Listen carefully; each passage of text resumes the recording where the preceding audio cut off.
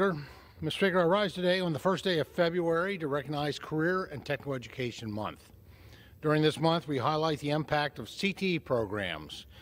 Programs can be referred to as Learn to Earn.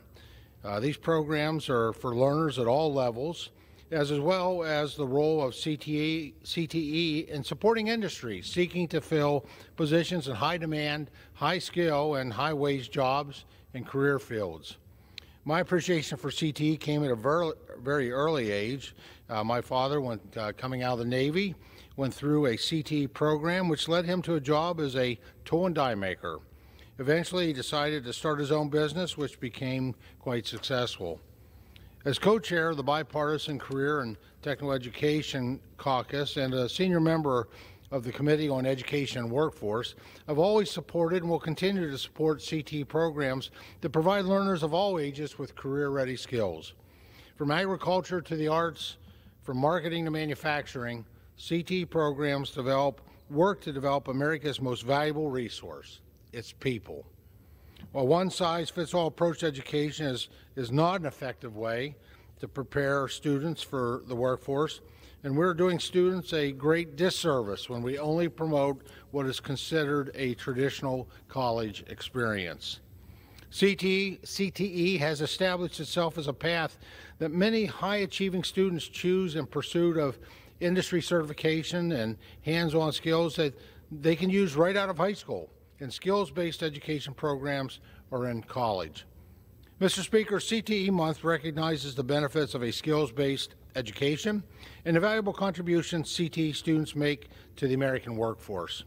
Congress recognized the importance of CTE when we passed the Strengthening Career and Technical Education for the 21st Century Act, which helps to close the skills gap by modernizing the federal investment in CTE programs and connecting educators with industry stakeholders. This bill was later signed into law by President Trump in 2018. While this is a major milestone, there is still much more work to be done. That is why I will continue to put forward common sense pieces of legislation that update and promote workforce development throughout our nation. These include the Counseling for Career Choice Act, which ensures that high school students are made fully aware of their career and education options prior to graduation, including non-degree certificate programs, internships, apprenticeships, and 2-year and 4-year degree programs. There is also the Skills Investment Act, which enhances tax-advantaged savings accounts for educational expenses so American workers can use the accounts to pay for skills-based learning, career training, and workforce development.